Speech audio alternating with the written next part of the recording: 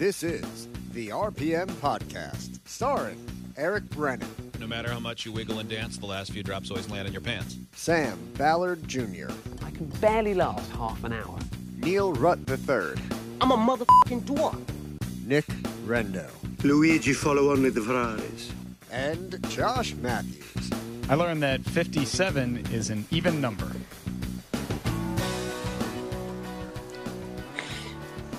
And welcome to the RPM podcast. It's episode 114. We have a pretty packed show today. Right off the bat, I want to introduce you to Josh Matthews. He's down in Waretown. He's the producer of the show.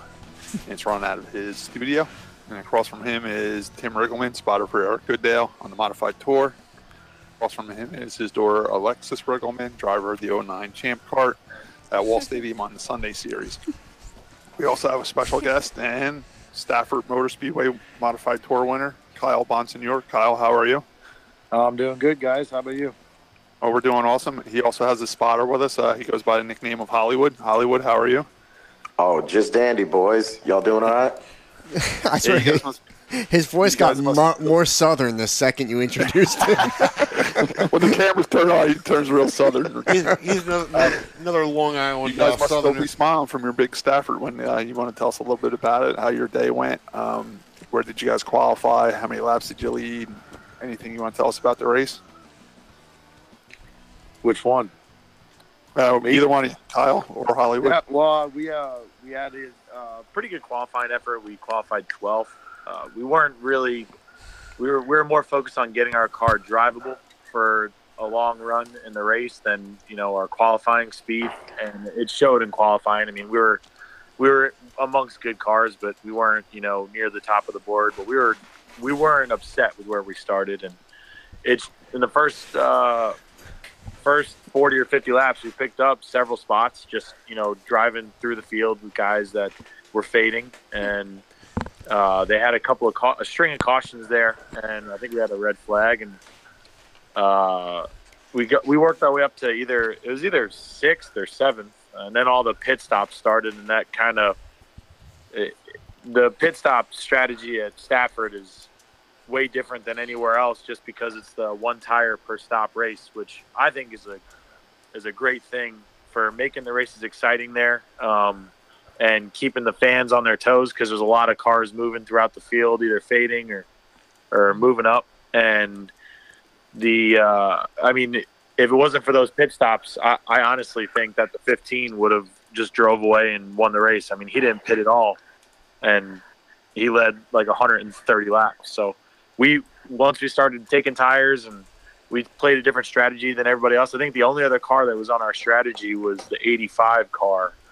Where we took 2 tires around halfway, and then we took another 2 with 30 or 40 to go. And everything worked out perfect. We missed a big wreck after one of the restarts, and we restarted in the right lanes, and we were able to move through the field really quick. I think we restarted, I don't know, Hollywood probably remembers, but I think it was like 15th when we came out of the pits with our new tires at the end of the race, and we cut through the field pretty quick and got up to the front, and the cautions fell just perfect, and everything worked out right. Can you tell us a little bit about the tire rule that they have? You said you're only allowed to take 1 tire. Is that 1 tire for the whole race, or just 1 tire per pit stop?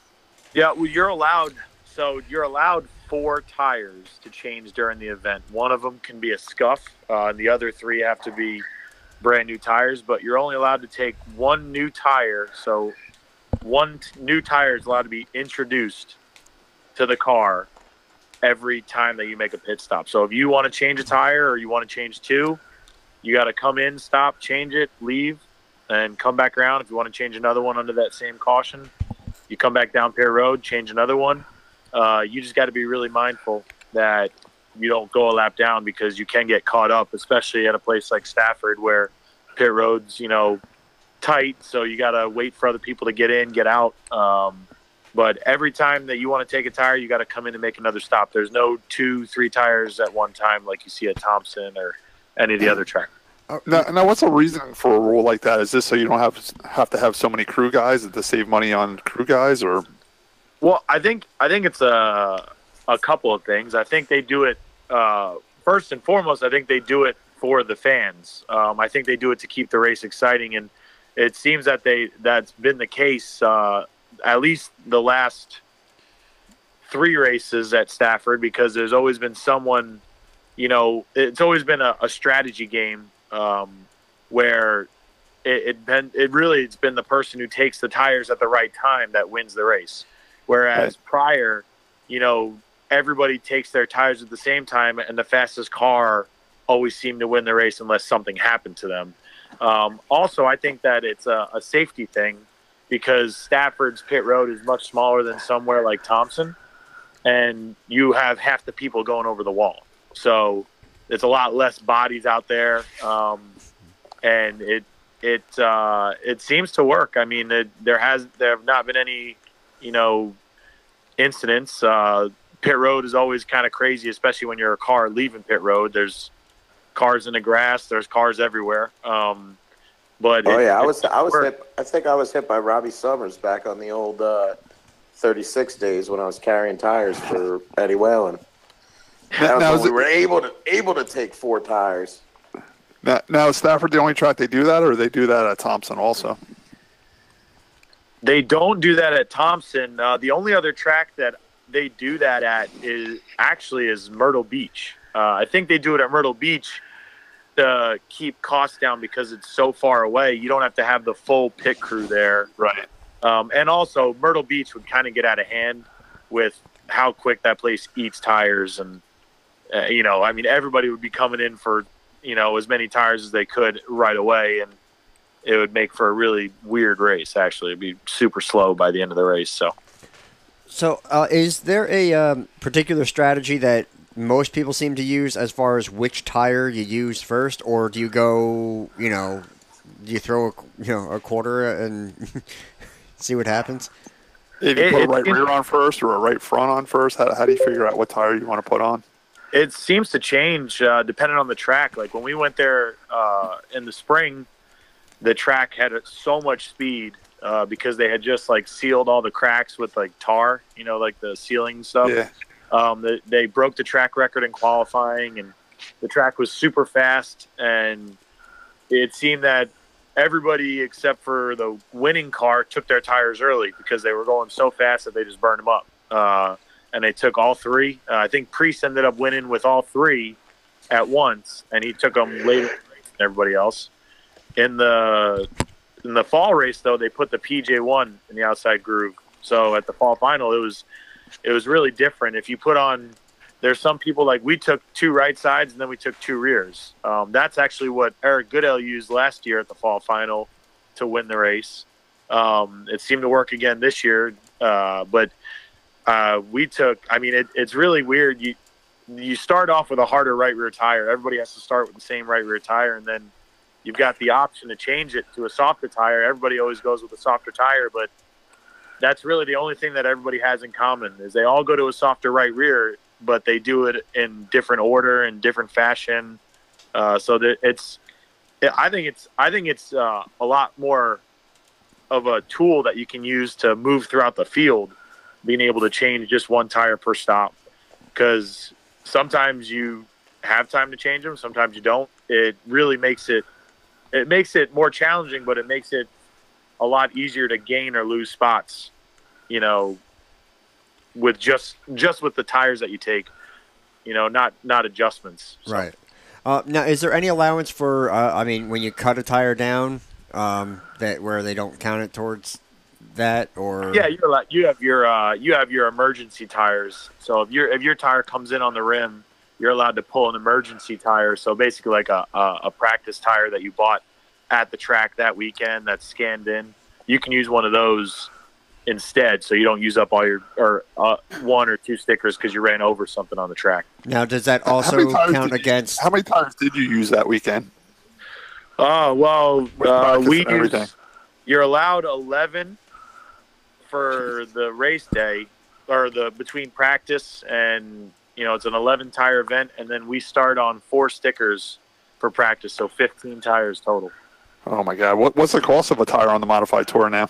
I I don't know what I try not to look at it. That pays the tire bill, but my tire bill for last weekend was just under. I want to say it was just under $3,000. Oh my God! For 15 tires. So whatever that math works out to. Yeah. I mean, that's the tough part about our sports. I mean, the two biggest expenses in motorsports is the engines and the tires. And unfortunately, the tires just kill you. At least when you buy an engine, you have the engine. You know what I'm saying? The tires is like, even with my racing, the other day I was going through my tire pile, and every time I moved the tire, I'm like, well, there's $100 out the window. There's $100 out the window. I got a stack of them in my backyard. That's just, but it's always been like that. It's just something you got to figure into your season when you get started. Was this your first win on the modified tour? It was, yeah. We came close 2 or 3 times on the Southern modified tour when they still had it. Right. And after that kind of went, belly up. It's been tough for us to run a lot, especially in the north. So it was the first win for me in a modified ever, and first win on the tour. So it was good to kind of check both of those off the list in one day. So your car, you live down in Mooresville, North Carolina, you said. So the car's still housed in North Carolina then? Oh yeah, it's about 5 minutes from my house, and it's really just me, my dad, and a couple of friends that come over help us work on it. But everything is down here. The only thing, I moved from New York 13 years ago, so the only thing that people think that I'm from New York is because I'm hometown. I've got Bayshore, New York, just because that's where I'm from. So people just assume that I'm like Justin's brother and I live in the same house as him or something like that. Right. Have you been doing other racing down there other than the NASCAR modified tour? Like, do you go to Bowman Gray, or do you do any of there still is that one Southern modified racing series? Do you do any racing? No. We don't run Bowman Gray just because I only have right now I only have one car. I've got 2 chassis. One is, by the way, our producer Josh doesn't like Bowman Gray, so he's happy that you don't race there. Yeah, I can totally understand. It's not really racing to me. Right. We went there and ran once with the Southern modified tour, and we were actually really fast. We qualified second, and we were running second or third the whole race. But it was, that to me, racing at Bowman Gray makes Riverhead seem like a super racy and super speedway.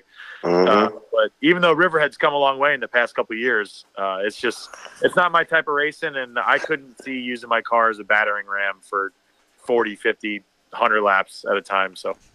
Now, what about that past weekend coming up at Richmond Speedway on October 20th? Is that something you might be interested in doing? We were thinking about it at first, and I would love to be able to do it. But I'm not going to say I put my foot in my mouth, but I told all my crew that if we finished in the top 3 at Stafford, that we would go to run Thompson. And we kind of went and won Stafford, so now we got to go run Thompson, and that only leaves us. It's different if we were going to run Thompson and our shop was right around the corner. Right. we could turn the car around in 3 days. But for us, we're going to leave Thompson and have to drive 12 and a half hours home, and then have basically one day to turn the car around, then load it back in the trailer and drive to Richmond on Thursday. So I don't see Richmond. I'd love to go just because I remember when they used to race there, with the Featherlight modifieds back in the day, and seeing those videos, and it looks awesome, and it's a really cool track, and I'd love to go, but I don't see that being in the cards unless somebody calls me up and wants me to drive their car, just from a time factor and being able to take the time off of work, and having crew members being able to take the time off of work. So I'm not gonna rule it out, but I'm gonna say I highly doubt that we're gonna be there. I would love to go and watch though, because that's gonna be cool. How about Turkey Derby? Any interest in that? Unfortunately, I'd like to go and run the Turkey Derby, but I'm going to be moving soon, so I kind of got to prioritize moving, and then what I'm going to be doing for next season, and get my other car ready so I can kind of have a backup. So he's moving. I always wanted to go run a wall, but now getting back to your Stafford win, it was a 150 lap race. Yeah, 150. What lap did you take the lead on? We took the lead. I believe it was on lap 195, or sorry, 145. So. Oh, really? With 5 to go, yeah. huh? Yeah, we it was we didn't lead a lot of laps, but we led the most important ones. Yeah, you did a hell of a job those last 5 laps, that's for sure. Who'd you bump out of the way to get up there? Well, we had to. I didn't really lay the bumper to a bunch of people, but I definitely I didn't mean to, but I definitely laid it to the 51 car. I was drag racing the 15 car down the backstretch, and they were all on older tires, and going into 3, the 15 drove it in pretty deep, and I was on the outside of them, so I drove it in deeper, and the 51 was in front of both of us, and he didn't drive it in deep at all. So it kind of, as soon as I realized it, I hit the brakes, but it was too late. And luckily, I mean, my cousin is obviously really good, and he was able to save it. But I thought I wrecked him pretty bad because he went way up the track really quick. And immediately afterwards, Hollywood came over the radio and was like, they're wrecking in 3. All right, caution's out. And I thought I just ruined it for him. But he was able to gather it up. And the only person I really made contact with, and it couldn't have been a worse person. He's trying to win a championship in that race, but it worked out. Yeah, it did. That's the way it always works. The one guy you don't want to wreck with is usually the guy you get into. Yeah. It would have made Thanksgiving really awkward if he actually wrecked. Now, as a spotter, like there'll be times where I'll be spotting for whoever. We'll use Eric because that's my current driver. It gets down to about 10 laps to go, and I'm like, man, we got a shot at this. Hollywood, when did you realize that you're like, man, we could win this race? Well, I actually told Kyle here on the way home the other day. I was like, after we passed Kobe, I had to look at the scoreboard. I was like, all right, who else we got to pass here to, I think we're in second. Oh, wait. And then, 2 to go. I was like, yo, bud, we're leading this thing.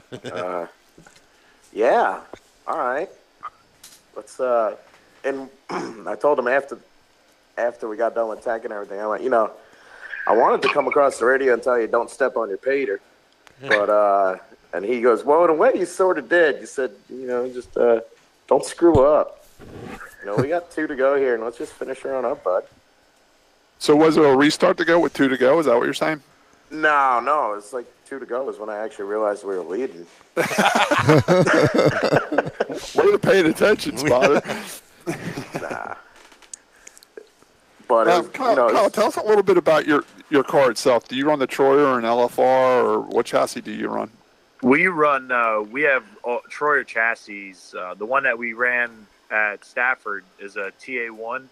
We actually, after the icebreaker, we got into a pretty good wreck early on at Thompson and destroyed our primary chassis. And the TA1 was we bought it and we had it. We bought it from Matt and Tony Hirschman, and we had it sitting there, but we didn't do anything to it. And we were already planning to go to Stafford for the Spring Sizzler, and we built that car in about 12 days. And we had a bunch of help, and we built it. And we actually didn't even have time to paint the chassis or powder coat it, and it's still bare metal. We got the body painted because we had time for that. That's the last thing that goes on the car. But if you look at the pictures from Victory Lane the other day, it's got bare metal. There's unfortunately some rust in some spots. We try and keep it WD-40'd up, but it's a Troyer TA1, and we got the Robert Yates spec motor in it. Oh, that's awesome. It's funny you say that. I remember I was a kid in the early 90s, even late 80s, going to New Smyrna for speed weeks. And the late model guys used to show up, and they thought that was the trick setup, not painting your chassis. Like Junior Hanley, Dick Trickle, and all those guys would show up with bare metal chassis. And they said, well, why paint it? It just adds weight, and most of the time they get wrecked up anyway. We got to weld back on them anyway. But, yeah, they would show up with bare chassis too. So maybe that still holds true today, that's the hot setup. Yeah, you know what? You're not the only person that said that about New Smyrna with all the guys that would come down from the Midwest. There's a couple people that told me that when they saw the car. They're like, it looks like one of the old late models from down in Speed Weeks. Yeah, those guys never painted their chassis. It was weird seeing that, yeah. The car that you wrecked at the Icebreaker, was that a TA2 or was that a TA1 also? That was actually an older style. It was like the '08 style car. Which is a good style, Troyer, to have the '08 style. Yeah, it never gave us any issues. That was actually the one that we ran at Myrtle Beach when we ran in the top 3-5 the whole day. But now it's got a TA1 front clip and a new rear clip on it. We're actually starting to work on that this week, just trying to get ready for next season. So you have 2 cars then? Yeah, we have 2 cars. We only have 1 motor, 1 transmission right now, just because we had to basically, come out of pocket and fix the chassis before, we didn't want to put the carriage before the horse. You got to have a car and then you can get a motor and a transmission and that kind of stuff. So. Now, you say you only run 5 to 6 races a year on the modified tour. I'm just curious, how do you go about picking those races? Do you pick it by the track you like, or do you pick it by, just when you have money, you pack up and go? Or how do you decide which races you choose and which races you don't choose? Well, for us, being this far south, we got to go with the ones that geographically make sense.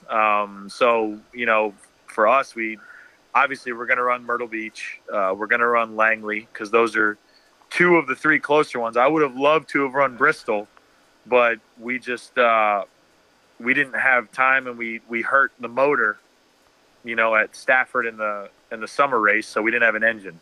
But after the geographic aspect, we go with the tracks that we really like, and we went to Stafford last year at the fall final and ran pretty well for our first time there, and we've gone back and gotten a little bit better each time. So we go with the ones that we like, and we're going to Thompson. I do really like Thompson. It doesn't seem to like me very much so far, but hopefully we can change that next weekend. But yeah, it's really the ones that we like. We go with which ones are closest and make sense to go to, and then the ones that we like, and then after that, it's the ones that we have the money to run.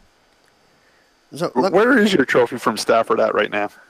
Well, actually, I got because I am the owner and the driver, so I've got the driver one sitting on my desk, and then the owner one is actually like on my kitchen counter, just because it looks cool. It looks really cool when I come home from work. How does it work in NASCAR with the purse pay? They don't pay you right on the spot, do they? They mail you a check, or how does that work? We usually get that about 3 to 4 weeks later. Oh, really? That long, huh? Yeah, it depends on the race. Sometimes you get it 2 weeks. Sometimes you get it 3 weeks. I think, honestly, it depends on the state. Because, I think in Connecticut, you get, the state takes tax out before you even get it. Oh, really? And, South Carolina doesn't do that. And it's a little different for each track. Because I was about to say, if you win Thompson, then you'll have plenty of money. Maybe you could make it to Richmond, but if you got to wait 3 to 4 weeks for it, that's not going to make a difference. No, that wouldn't be the case. But if I knew I had it coming in, it might be we might spend it a little differently for sure. Right. Anything else, Tim, you want to ask these guys? Well, I was going to ask, how did you actually get started? I mean, we have a lot of guys that call in and they say, oh, yeah, we started with karting or this or that, and then some people jumped into it late. And I'm just curious, how did you, start getting into racing and, end up where you are now? Well, I started actually. It's actually how I met Hollywood. I started racing go-karts. My dad was a pretty well-known engine builder for go-karts when we lived on Long Island in the 80s, 90s, and I really didn't have not that I didn't have a choice, but I grew up around go-kart racing and the engine shop my entire life. So as soon as I was able to, I was racing go-karts, and we went all over the East Coast racing go-karts with my cousin Justin and a bunch of friends, and I moved up to USAC, the Ford Focus midgets, out of that, and we won a race actually down south here right after I moved, and we went from midgets to actually pavement super late models for a little bit, and then took a couple years off and started my own business, and then we started racing modifieds. So, wow, and I don't know. I mean, I was one of the guys that said, "Hey, that looks cool. I want to do it," and then jumped into a factory stock when I was in my late 20s and just said, "Hey, let's have fun here. So it's always interesting to see how the other guys, climbed in and got started. Looks like we have somebody calling in here. Uh-oh. Hotline. Uh-oh. Hotline's ringing. Let's see who it is. Hello. Hello, caller.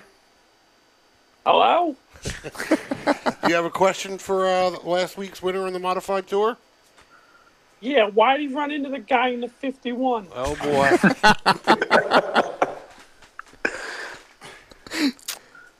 Oh, you want me to answer? Oh, he's going yeah, Kyle.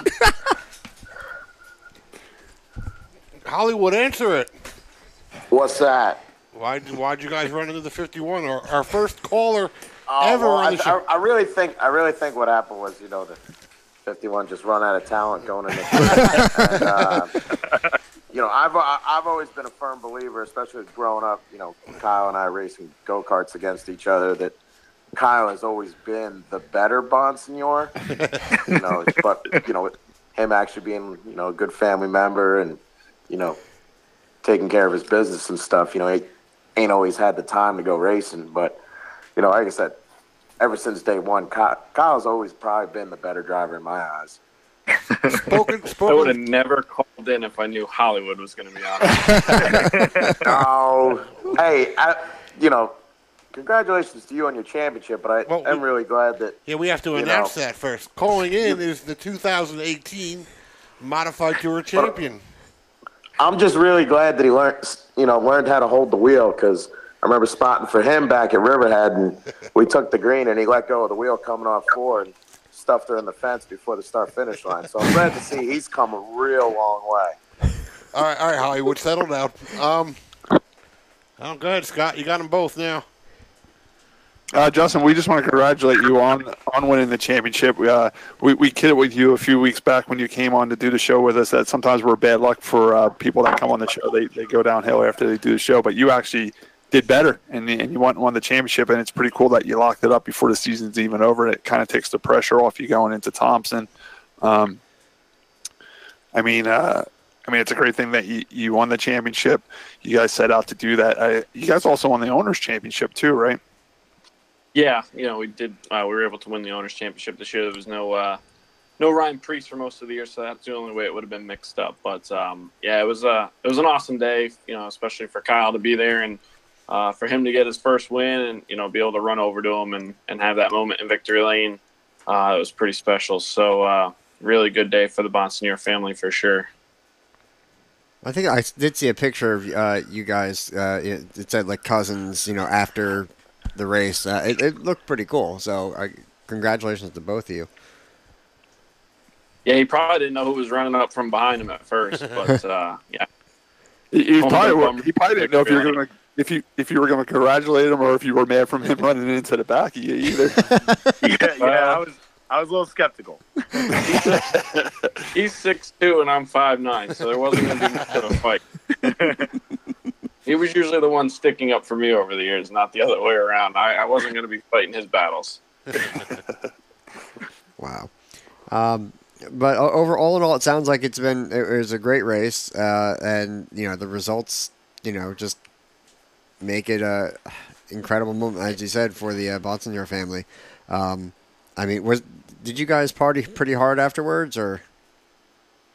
No, I didn't. Yeah. I drove 12 hours home and went to work. When you got a 12-hour ride home, it's hard to party hard at all. That is the problem with racing now. Everybody's so busy now. I remember I was a kid, Richie Evans and then would hang out in Egypt at Speedway until 2 or 3 o'clock in the morning. Nowadays, everybody just it's like the race to get out of there anymore. But life's become so much more busier now, and people don't really take the time to enjoy it. It's usually around Christmas time when it sinks in that you won a championship like that and a big event like the fall finale at Stafford. Well, yeah, Scott. it's schedules. Everybody's got to be at work the next day, and you got 10, 12 guys all volunteer their time, and Kyle had a 12-hour ride home with his team, so we're all going to be at Thompson together, so hopefully we can share a beer there. So I would have, provided the funds were there, I would have bought the crew guys a hotel room for the night. So we're staying, we're going to go out, hang at the bar, we're going to party a bit here, and screw work on Monday. you're talking one day out of the year. You know, I think it's they got all weekend to do that now, though. All weekend at Thompson. Right. Yeah. Yeah. We actually have that. We have that idea planned already for Thompson since we were able to clinch. We're going to stay over and party through Sunday night after we race and have a good time. That's good. Now, Scott, you mentioned that sometimes it doesn't sink in until almost Christmas time. Now, how many championships have you won, Scott? Oh, I don't know. 13 or 14 or something like that. Yeah, some low number like that. Okay, so I mean, does it still say you get I know you said you're a little bit behind in points right now for the factory stocks, but say you make that comeback and win the championship, will it be the same thing? Like, yeah, you'll celebrate, you'll comprehend the fact that you won.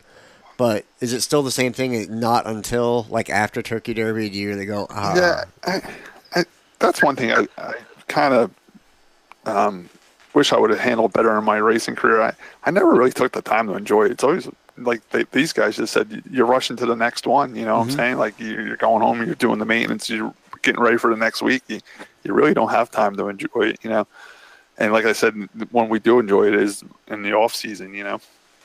Yeah. I absolutely. Tim, you want to ask your friends the food question? Yeah, which one? No, they first of all, Hollywood, did you ever get your buttered rolls you were crying about? Yeah, there was a little. Tell Scott the story on that one.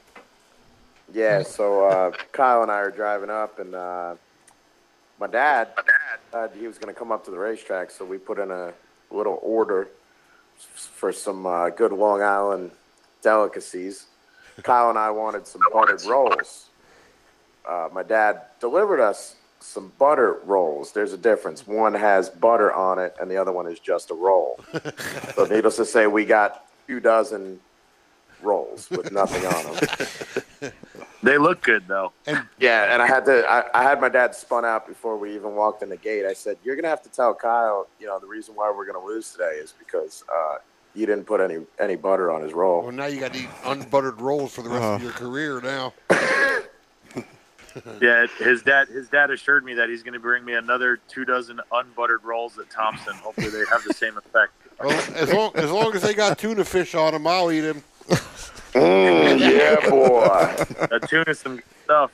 That's the best in the business there. That's how me and Hollywood. We always ask our guests.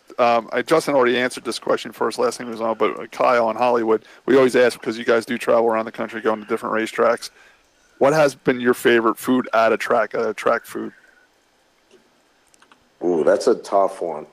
I'm definitely going to go with South Boston's chocolate pie that they have because it comes from a little bakery down the road from the racetrack, and probably has to be Thompson's egg sandwiches for breakfast. It's been a few years, probably back in the Vortemeyer days since I've had one, but those are probably some of the best track breakfasts ever. I'd say mine's like probably the least healthy one, but there's a track that I went to helping somebody when I was working out there. It's in Slinger, Wisconsin, and they have the best cheese curds that I've ever had in my life, which is literally just like you take cheese, just like mozzarella sticks, and batter it up and deep fry it and then dip it in ranch and eat it. And that's probably the best one for a racetrack food, because the rest of them to me are kind of generic burgers, hot dogs. I don't really go crazy on it, but I tried it for the first time there and it was pretty amazing. Okay, that's cool. What did you race out at Slinger? Was that a go-kart track you went to? No, I wasn't racing. I was there watching, but it was there was a USAC National Midget race, and I was there. I was working for the Richard Petty driving experience close by, and we just were bored one night, so one of our friends was racing, so we went and watched. Yeah, Slinger's a great track. That's where Matt Kenseth and all those guys were from. It's a great late model track out there. It's insane. It's kind of like Wall Stadium, except it doesn't have that big transition up onto the straightaway, so you can stay underneath somebody, and race them a little bit more. It'd be cool for a modified, that's for sure. Yeah. That's another question we asked too. We asked Justin this a while back too. Are you happy with the way the modified tour schedule is? Would you like to see more races? Obviously, you being in the South, you would like to see them add more South races. Is there any tracks that aren't on the modified tour that you would love to see on the modified tour? I mean, there's a couple of tracks in the South that I think would be better, in the earlier and then in the later stages of the season for weather purposes. But I'd really like to see one of the two or both. I'd really like to see either South Boston or Motor Mile on the schedule, because those are two just top-notch facilities that have really nice racetracks that are fast and smooth, and they're not too far for the Southern guys. They're not too far for us. It's kind of in-between races, but it'd be really cool if either of those is on the schedule, because they're just great tracks to race at, and we run modifieds there before, and the racing's been great. We used to go to South Boston back in the day. So didn't you go with John Blewett the third one time? Motor Mile used to be New River Valley, I think. Is that correct? Yeah, Motor Mile's nice. Yeah, it used to be New River Valley. I remember when John Blewett the third went down there. He tested South Boston and New River Valley for NASCAR. They were supposed to have a race down there. I don't think they ever did, though. No, they didn't have the one track. South Southern Boston, tour we did. there. We had a wheel and modified tour race at South Boston. I know that at least one. Yeah. John came in. Yeah, I do believe the last South Boston LRD finished 1-2 there. Savali and Kyle Bonsignore. Nice. Yeah, because he had a real spotter that night. Yeah, but you didn't get him the win. Hollywood, you mentioned earlier that you're going out to an ARCA race. Is it this weekend you're going to an ARCA race? Yeah, we're going to Lucas Oil Raceway in Indianapolis. Oh, that's a great track. Yeah. Who do you spot for on the ARCA tour? So I don't spot the ARCA. I car chief for one of the Venturini Motorsports cars, number 20 of Chandler Smith. So let me ask you, because a lot of people are used to hearing crew chief for, a team, especially if you're watching like a NASCAR broadcast or whatever. What exactly is the responsibility of a car chief? A car chief is the crew chief's bitch. First off. Anything they say, you do, and then you also, delegate the rest of the work to the rest of the guys, rest of the mechanics, and you still turning wrenches, still doing a lot of stuff. So but, would you say it's kind of like middle management? Yeah. You really don't have much say in what actually happens. Crew chief just tells you what to do, and you make sure that it gets done correctly. So pretty much crew chief oversees everything, the crew, everything. Oh, and the car chief is just responsible for the car itself, right? But a good car chief takes a lot of pressure off the crew chief so they can focus on other things. So your crew chief has a lot of pressure then. Yeah, I know, because I suck, dude. Everything I do, I suck. Who is the crew chief on that car then? I was a crew chief at one point, but that was short-lived. Who is the crew chief on that car then? Billy Venturini, one of the owners of Venturini Motorsports.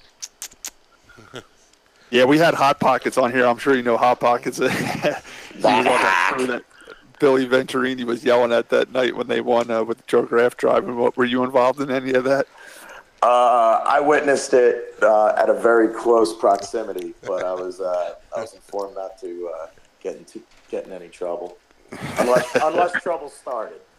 Yeah, right. Oh, Hot Pockets rode home with you from Stafford, didn't he? Yeah, he slept all the way till we got to 77. That's pretty normal. It's better that he's sleeping. It makes the ride a lot easier. Yeah. Oh, there were some good conversations of the good old days. Oh yeah. Just before we go any further, Justin called in as a favor and a joke. Justin, do you want to stay on, or do you want to thank some people and get off?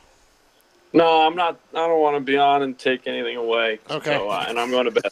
I'm an old man. All right. Anybody you want to thank for your championship? I just want to thank all my guys, the whole KMM team and Phoenix Communications, and it's been an amazing year. But tonight's about Kyle. I just wanted to call in as a joke like you and I talked about, Timmy, but you didn't tell me Hollywood was going to be on. Otherwise, I would have definitely canceled. You never know what you're going to get. Just want to congratulate my cousin and Hollywood. They did an amazing job, had a great strategy, and we're in position to kick everybody's ass, and that's what they did, and that was cool. So it's a day we'll never forget as a family, and we'll talk about for a long time. But congrats, and I'll talk to you guys soon. All right, thank you. Thanks for calling in, Justin. Yes, sir. Yep, have a good night, guys. Now, Kyle, anybody you want to thank? I actually had a question for Hollywood. Hollywood, you still there? Yeah, we I always got you. ask everybody. You've had a very different career than most. I mean, you've been you're a crew guy. You've been a spotter, a car chief, an engineer. How did you get started to where you are today? Well, obviously it all started as a little kid racing go-karts. And then throughout my years, I actually walked away from racing for a little while. And Mike Andrews called me back up to go modified racing with the Eddie Whalen and the 36. After he got let go and we took on TC, obviously, he was going to shut down after the championship. And he goes, you got two options. I fire you or you quit. You need to get out of New York. So I moved down to North Carolina, started racing and going back racing. And little by little, you got to first be the guy that sweeps the floors and cleans the toilets. But problem is, when somebody tells me I can't do something, I'm going to go do it and just keep moving up the ladder. That works. That's what. Yeah. Now, would you, outside of that, would you go to North Carolina anyway? I mean, do you like it down there outside of the racing aspect, or? Oh yeah, we as a family, my family tried to move down here when I was younger, but just a few setbacks here and they decided to stay on Long Island. I always knew that I was going to leave New York. I just didn't know when, and just took the leap. I had a few friends down here, slept on a few couches when I moved down here. They got me, hey, go talk to this guy, go talk to that guy. And little by little, I'm an uneducated engineer. Like, I never went to school. I just picked up on all this stuff. Most of it's just common sense, which a lot of people lack nowadays. Mm-hmm. I think there may be hope for Eric Brennan then. Yeah, we just had Eric Brennan is the announcer at Wall Stadium. He's also the host for RPM podcast. He just moved down to the Charlotte area, and he's trying to launch his career down there in broadcasting. So we wish him well too. Yeah, one thing I want to say about Hollywood. When I first started talking about having the Twins race, Hollywood was doing quite well with his stuff there, and he was a huge part of me getting off the ground with that. And I just want to thank you again for that you really helped me out getting going. Oh yeah, boy. Timmy was one of my first customers. He was one of the original 4 horsemen to help out and give some good feedback with some of the LRD products that were released back in the day. And one hand washes the other. That's we all come from short track racing. We all help each other out. That's what we do. Yeah. Can you let our listeners know what the LRD stands for? So LRD was started off as the name itself started off as a joke at Bristol when all the Cup spotters and Xfinity spotters all wanted to be in the first 3 pig pens of the Spotters Tower, and me, Timmy, and Hot Pockets and Joe Pelham were down in turn 1 in our own pig pen. Joe dubbed it the low rent district. So, I always loved that. I always thought that was funny. So, they told me I needed an LLC. I needed something professional to have as a company name. So LRD was where it at, because that's where I come from, short track. Yeah, I always thought that was pretty cool. I remember you guys putting duct tape in the spotter stands right in low rent district and on LRD all over the place. I always thought that was pretty funny. It was. And then we got our own decals. Yeah. And we got moving up in the world. And T-shirts. We had T-shirts too. Oh yeah, LRD T-shirts with clear with contact across the back. It was actually fun this last weekend. A lot of my better friends in the spotter stand have move down south. I mean, you were back, Hot Pockets was back. It was fun to have you guys back on this past weekend. You know. Oh, it's always a good time coming up north because you get to kick back, cut it up with the rest of you guys. Ain't seen y'all in a while, and it's always nice to be welcome back up there. All right, now then go ahead. Finish. The good part, still being in the tower all them years, still have a little bit of authority over some of the rats looking for their little bites of cheese, so you can still tell them to shut the F up.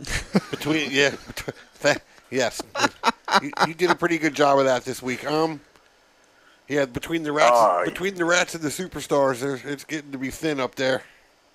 Yeah, it's nice. It's nice to come back and support everybody. The good encouragement and the nice words from everybody. Yeah, I mean everybody. I couldn't get to you. I gave you the thumbs up, but you got overwhelming response in the spotter stand. That was a very popular win between the fans and the people behind the scenes on the team. So it worked out well. I thoroughly enjoyed the red flags that we had because the few spectators that were trying to enjoy their race were listening in on some of our conversations and joking with everybody and looking back and I don't know if they were laughing or if they just felt bad for some of the people up there. Now the most important question I have for Kyle is who makes those tuna fish sandwiches, you or your mother? Oh no, that I got to give all the credit to my mom. If you look on our shirts, any of the crew shirts or anything, it says Jerry's tuna fish sandwiches right on the back. World famous. They are. I don't know what she does to them, but they're good.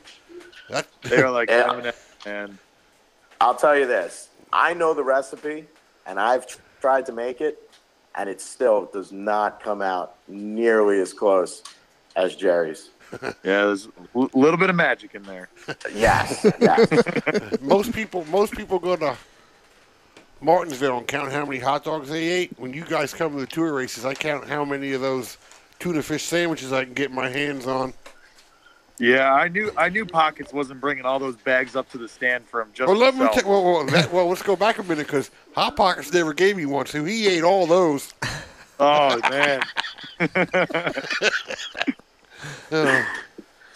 Hey, company men got to take care of other company men. Yeah. With that being said, guys, we got to move along on our show. We want to thank you for coming on. It was great having you on. And once again, Kyle, congratulations on your win at Stafford and Hollywood. Good luck at the ARCA race you have coming up. We wish you all well in your racing travels, and be safe, and thank you for coming on.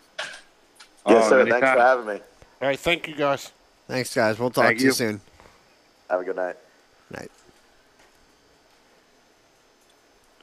Josh, can we go to a quick break? Yeah, I think we can do that. We got shit. It's a quick break, and then we'll get to the show doc, and we'll blow through it pretty quick. All right, sounds good. With that, we'll see you on the other side right here on the RPM podcast. I thought we were off already.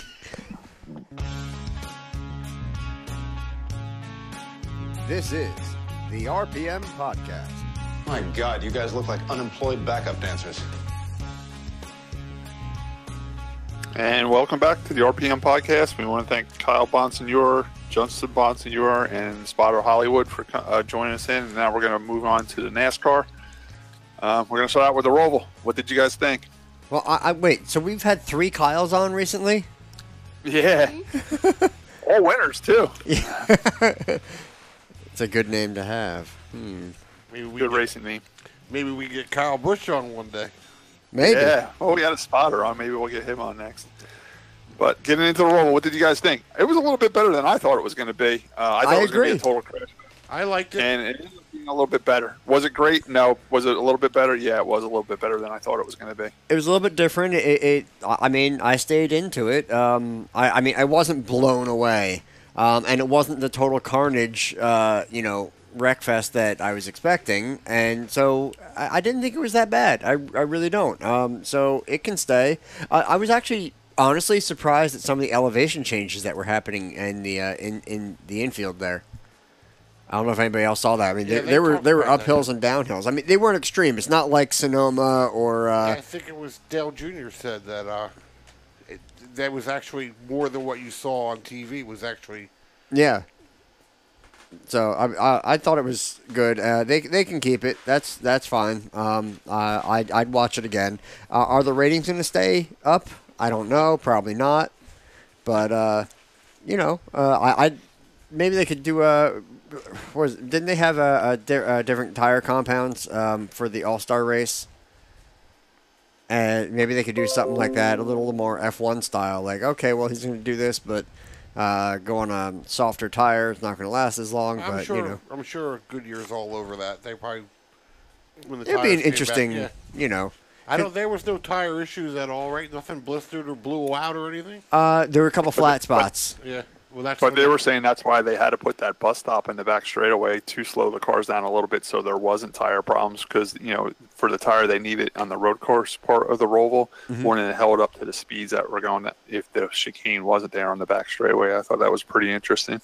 It's amazing how much of the actual normal tri-oval that they were able to still use while adding all this stuff. I mean, go ahead, Sam. I forgot if it was in March or in May when they tested that track, but I recall Goodyear having a really hard time trying to get a tire for the Roval because the track is so flat on the infield, and then they're dealing with all that banking on the outside. So I think tire issues was going to be like a no-brainer, like what we said earlier regarding the Roval. I liked it. I'm going to eat my words. I thought it was a great race. I thought it was thrilling. I watched the last few laps here in North Carolina. You couldn't get anywhere near the damn speedway off of 29, 85, 77, you name it. I mean, all the exits were packed. So that was really good to see. I mean, it really brought a lot of life here in the area, and I thought it was a great race. So it gets a thumbs up here, then. Yeah, I guess. I think we can all around say that it was. I did not appreciate the fact that it seemed like a damn can opener all weekend before it, though. I mean, considering how many cars it wrecked Friday and Saturday, Sunday was not that bad for the Cup race, in my opinion. I think everybody calmed down by then. Yeah. Well, I think it was the practice and learning how far you could push it, and trying to keep things in check, keep yourself in check, was part of it. But I mean, we did see there was a late race restart on the Cup side, and they all forgot how to turn when it came to turn. The turn one wreck that you're used to seeing in Formula One on the first lap happened on like 5 to go. From what the driver of the two, Keselowski, he said on one of the recap shows that I watched, he said they freeze framed it, and you could see where the numbers are. They say 5, 4, 3, 2, 1. Yeah. He said the glare was so bad at that particular time, he couldn't see those numbers. He was judging himself off of, I think it was Kyle Larson that was on the inside. And he said Kyle Larson went in hot, and it was just like everybody just followed him in. That's how he. It looked stupid. I'll say that, and it tore up a lot of cars. A lot of good cars. Yeah. So I mean, but what a way to shake it up at the end, especially in an elimination race. Now, Sam, was this an elimination race for the Xfinity Series as well, or does that happen at Dover? I believe that happens at Dover. I'm going to double check though. Yeah. All right, I think we've talked about this last year, but isn't that kind of stupid? Like, let's just have this is the track where it's going to be an elimination race. I know the Truck Series may be off somewhere else, but can't they? They're both there. Can't we just have that be the elimination race for both of them? Yeah, that wouldn't make sense. I just think you got to remember you're dealing with NASCAR fans, so you got to make it easier to understand. Well, I'll tell you what. So when I got home from working on Sunday, I put the race on, and my roommates who really aren't into racing, I sat down and made them watch the race. So I got the last 5 laps of the whole restart, Jimmy Johnson, Martin Truex Jr., whatever. It was really easy for me to explain the point system to my roommates and my girlfriend who was with me about the way the point system works because it's so easy. 1 car, 1 point on the track. So I think they had the whole point system down. As for the whole lining up the schedules, I think what they really should do is have the off weekend stagger like they do before it, and then have all 10 last races. The problem is the trucks, you're never going to get 10 weeks in a row with the Truck Series. So screw the trucks. That's fine, but they just cut the trucks down to 5, 5 races at the end. Right, yeah. And maybe have them start, like you said, Scott, 5 weeks on or whatever. Yeah. Or maybe you not even have a playoff for the trucks. Well, let's say, let's go with Cup side. How many races do they have in the round of 16? How many? Three? Okay. Yeah. So what if we Right? did it as two for the trucks? That way you could try to sort of sync up the schedules. Right, I think they do that, but I think it really has to come down to the contracts with the tracks and the dates they allow and whatnot. I'm not saying it's easy. I think it is doable. Oh no, yeah, it would take a lot of sitting down, and with the way the schedule's been moving around, especially on the Cup side, which we haven't seen in a long time in the NASCAR series, in the Cup series. I think that once they get this settled down, and I think they have a really good schedule this year with Indianapolis being the last race, the Roval, and all that stuff. So I think if they keep it to this, I think they could stagger the preseason, pre-playoff, whatever you want to call it, season, the first 26 races on the Cup side, and then group the last 10 and have them all lined up in the Xfinity and Truck Series. Okay. All That's right. my opinion. All right, so anyway, let's get into just the Roval itself because that is the big elephant hanging out in the room here. It was difficult. A lot of drivers were having trouble figuring it out, which is kind of weird because, I mean, I know that a lot of them have driven tracks, like Watkins Glen and stuff like that, and they don't seem to have that many problems there, even in practice. We had a problem with the pace car spinning, Sam. It's like the IndyCar race earlier this year at the Corvette that wrecked. Yes, yeah. Was it Sherry Pollux driving the car when the car spun? Well, I know they were jokingly saying Jeff Burton or was it Bodine? Sherry Martin Truex' longtime girlfriend was driving the pace car on Sunday, and I think she was out practicing. And one thing I didn't know about driving the pace car, because Martin told her, don't hit the brakes, whatever you do, don't hit the brakes. And I'm like, why is he telling her that? But the reason he was telling her is what they do is when they have a speed limit, they set the cruise control on. Say if the pace laps are 60 miles an hour, they'll set the cruise control at 60 miles an hour, and you don't hit the brakes because it shuts the cruise control off. So you got to steer the car through the corners without hitting the brakes, and she spun out. And I think she said, well, Martin told me not to hit the brakes, and next thing I know, I was spinning out. So. Well, that certainly made for a little bit of excitement, and it gets you thinking of, all right, well, this might be difficult. Anyway, I had a question for you guys. Should they use the Roval for the All-Star race? No. And I only say that because the All-Star race is already has a enough cluster F in it. Yeah, they already have enough gimmicks in the race. It's a kind of a novelty race, and so is the Roval. So just use the Roval later in the year and keep the All-Star race the way it is. Okay. I think the Roval is the biggest marketing thing we've seen in NASCAR since Humpty Wheeler himself. And I think what they should do with the All-Star race, and I agree 100% with Scott, is leave it alone. They don't need to market the All-Star race any more than they already do. It is. It's the All-Star race. That's the marketing. Right. And that's the symbol of our sport. That's like having the All-Star game for baseball being played on a basketball court. It doesn't make any sense. Well, let them race the oval. I mean, it's what stock car racing is supposed to be all about. You want to know what would make me very happy, though? To do, because it's going to be in segments, right? Like it always is? Uh-oh. Yeah, hear me out. Switch it up. Put the oval, and then the Roval, and then the oval? Yeah. Start on the oval. Second segment, Roval. Third segment, oval. That's what I was afraid of. Now people see this Roval thing. Now they're going to want jumps and loops and everything else. Let's not get too crazy with this. Before we know, we'll be racing figure eights. Then Trash Toronto will come back and kick everyone's ass. Yeah, right. I just think it would be. What about the copycat syndrome? Pocono's already talking about doing it. I think Loudon, New Hampshire, was even talking about doing it. Tim, that'd be pretty cool. I mean, they got a cool road course. They have a really cool too. one at Loudon. Yeah, it's bigger than you think it is. So we might see this at other racetracks now. Don't overdo it, though. Yeah, well, that's the problem with NASCAR. I mean, they find something that works, and back before all the cookie cutter tracks, they built the first one, and everybody loved it. Now we got too many of them. You can't. Yeah. You can't. It thins it out. Yeah. I like the road course racing. We do enough of it now. On the Cup side. Mm-hmm. Do we need any more? No. I mean, I think between the Roval, maybe Pocono, or maybe Loudon try it one more time somewhere else.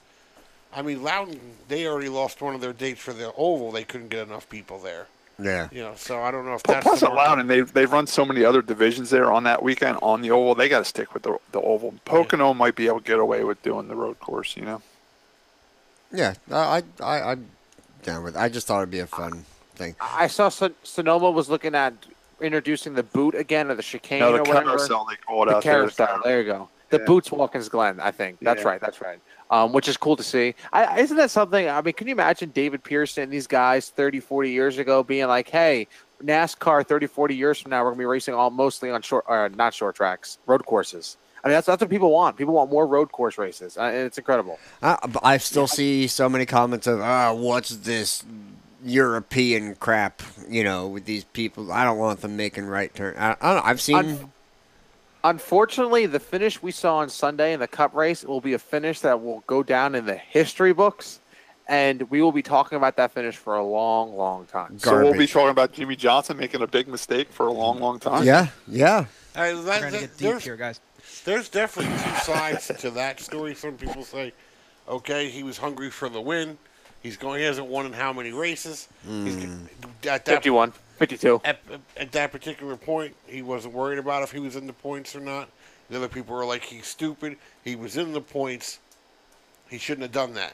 Sam, obviously you're a fan of the 48 by that poster. Beautiful. I guess so. Beautiful poster. I guess so. What is your opinion on... Okay, so as much as I am a huge Jimmy Johnson fan, looking at the race as a whole, you have a driver who's a 7-time champion, and I tweeted at this, and I know Josh saw my tweet because he commented on it. I think it was incredible that we saw a 7-time champion put aside the fact. Let's be honest now, Jimmy Johnson wasn't going to win the championship this year. Let's be honest. We don't know that. He wasn't. There's no way. There's too many forces ahead of him that have way better race cars than him. So with that, he went for the win because Jimmy Johnson has won a Cup race in every season of his career from 2002 to now. He has not yet done so. He's a 52 race winless streak right now. He might be able to clinch one off at Dover this week, but we'll see this weekend. The racing incident at the end, I don't think Jimmy purposely tried to take Truex out. I think he locked the tires up, and he tried to do that crossover move. The tire locked up, and Truex was there. Well, no.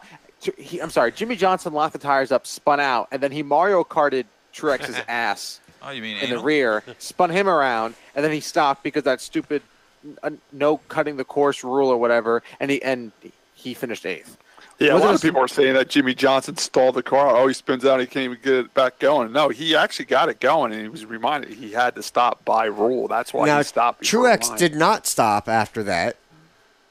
Well, he kind of did because he stopped when he backed it into the wall. Yeah. So he was stopped. Well, he didn't stop in the designated area, and that's something because they were in the Xfinity race, I believe it was. A couple cars spun through the grass, lost control, and cut across, and they pulled over, stopped, and then kept going. And turns out NASCAR said, "Oh, it's a good thing they did that because that would have been a penalty." Yet they also say you're allowed to cut the chicane if you are avoiding a wreck. And they let Kyle Busch go on one when he cut through a chicane. I forget what lap.